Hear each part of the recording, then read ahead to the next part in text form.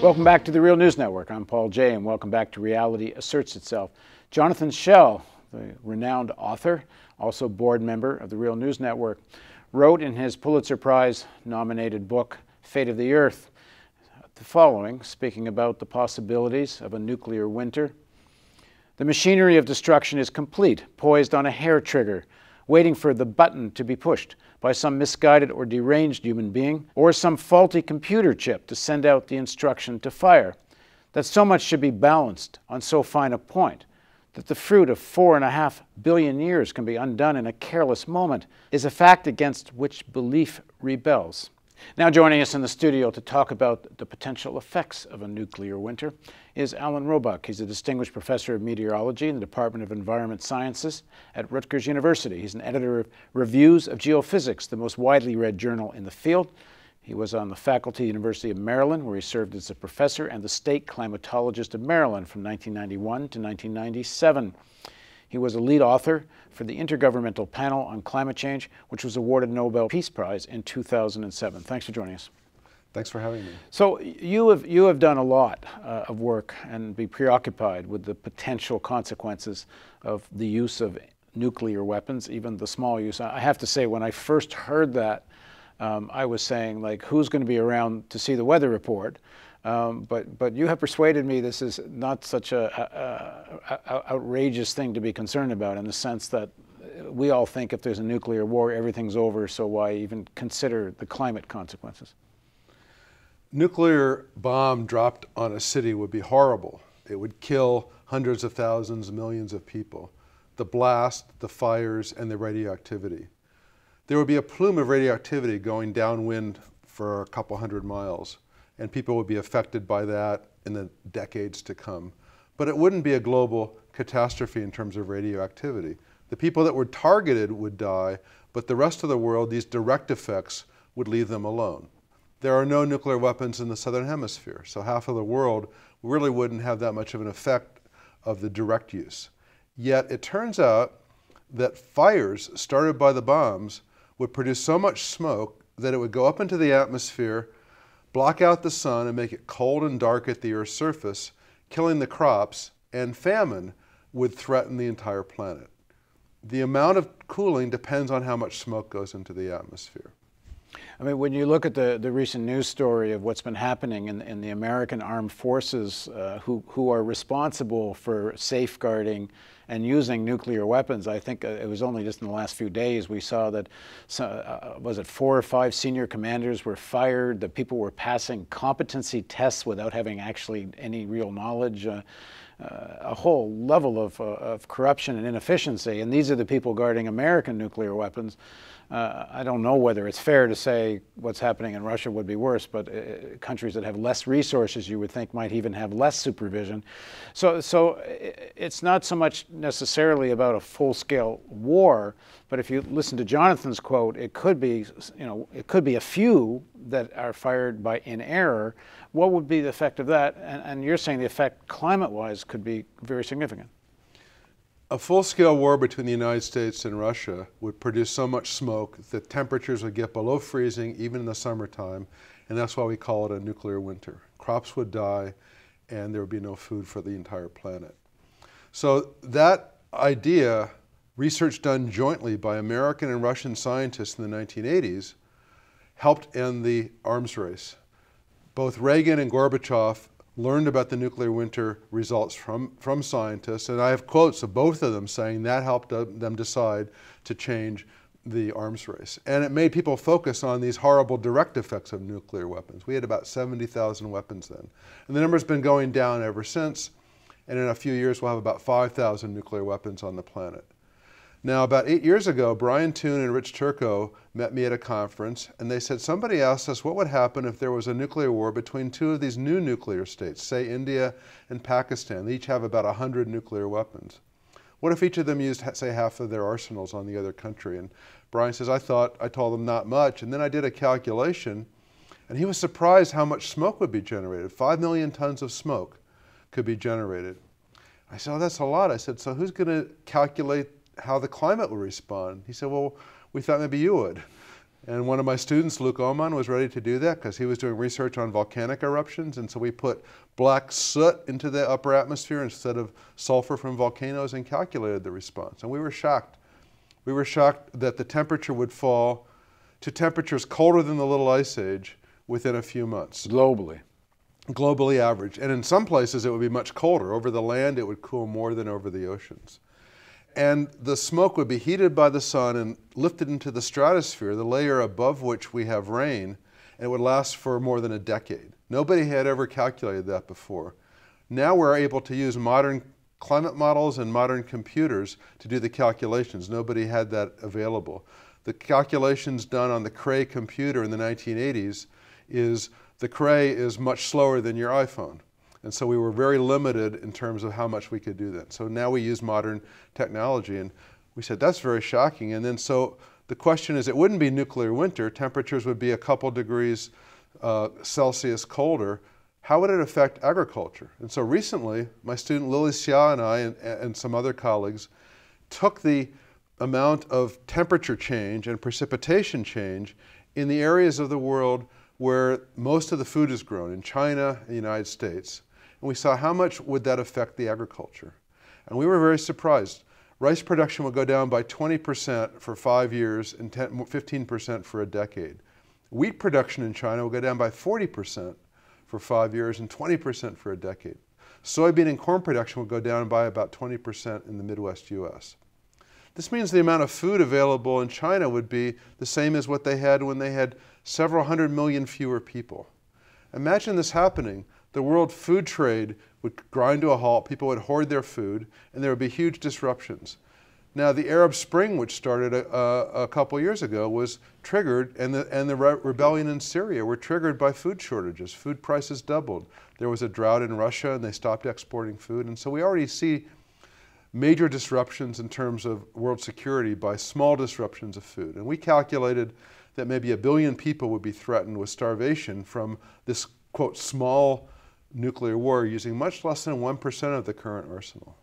Now, there has been use of nuclear weapons. The United States used them against Japan at the end of World War II. There was a lot of open-air testing during the 1940s, late 40s, and during the 1950s. Have you been able to tell anything from that data? Did that have any effect on the weather? It's the smoke from the fires that goes up and blocks out the sun. So you need something to burn. A city, an industrial area has all kinds of stuff. We would go into a room and calculate how much plastic, how much wood, how much paper and stuff, and we calculate how much smoke would be generated. All the testing that was done was not dropped on cities. It was dropped in the desert, on remote islands, so there was nothing to burn, basically. And so there was very little smoke generated. So you wouldn't expect it from that. So it would be Japan that would be the test. Hiroshima and Nagasaki had very small bombs, 15 kiloton bombs. The typical ones now are 100 or 500 kilotons. So, and we calculated how much smoke would come from a very small bomb on Hiroshima, and that's what we used in our calculations for India and Pakistan. We assumed they would use these small bombs because that's, we know, is easy to make. They may have much bigger bombs, in which case the effects would be much larger.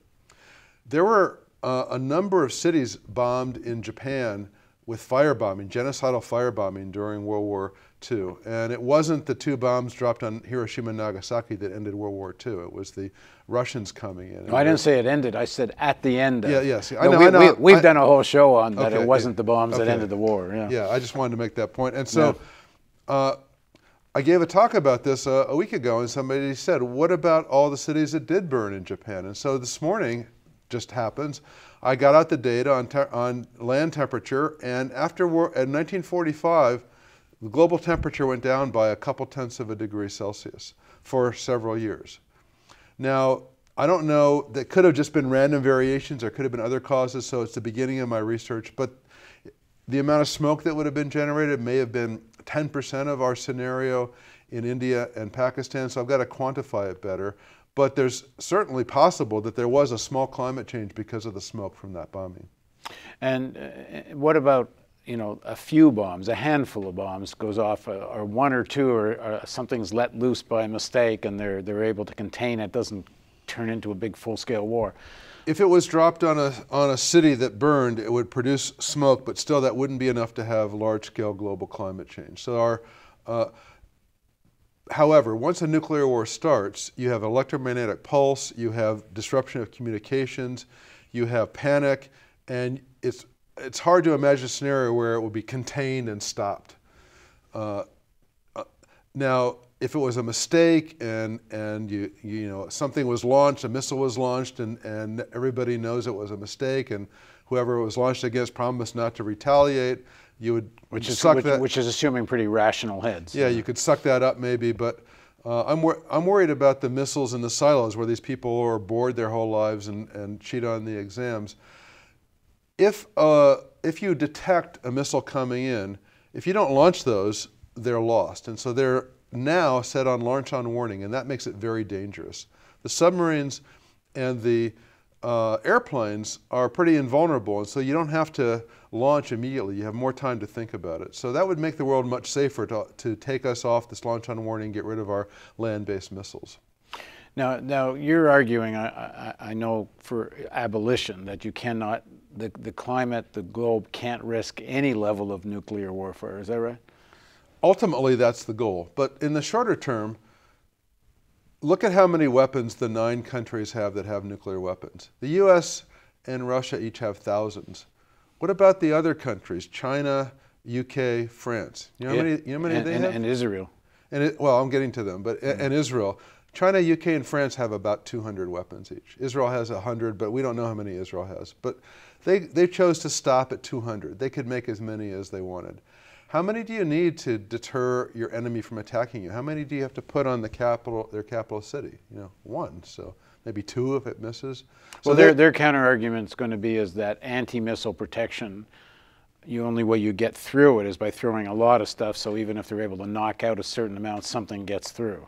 But there is no anti-missile protection. ABM system doesn't work, and it's easily overcome. So if the US and Russia both got down to 200 each, just like all the other countries in the world, that would prevent nuclear winter. Even if an accident or something happened, you would get climate change of a few degrees, but it wouldn't threaten the whole world with death by starvation. So that would be the first step, is for the US and Russia to get rid of 90% of their weapons, and that would still maintain their deterrence. Now, the whole idea of deterrence and whether it would really work, and whether the threat of genocide is enough, you have to believe that people would do it to deter it.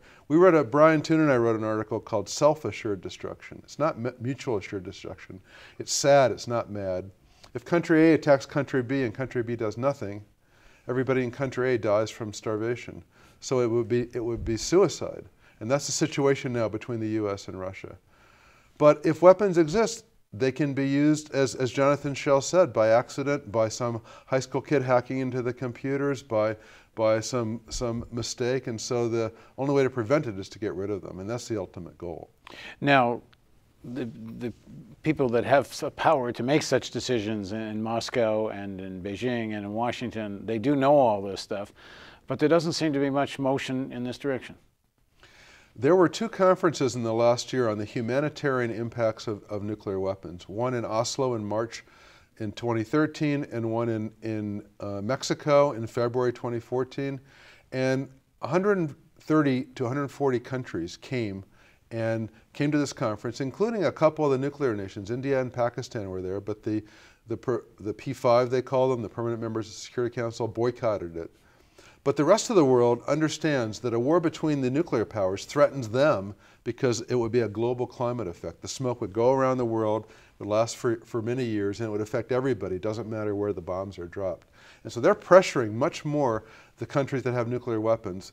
And they claimed that we're not going to come because this disrupts from the process that we're going through to get rid of weapons, of course, which doesn't exist. And so a 3rd meeting is going to be held in Vienna, Austria, this fall, and I think this pressure from the rest of the world is really building up pressure on the countries to pay attention to this. The work you've been doing on the dangers, the climate consequences of any kind of nuclear war, even the smallest one, has attracted a lot of attention, and particularly is interesting, it attracted the attention of Fidel Castro, who you spoke to about this. What's the story there?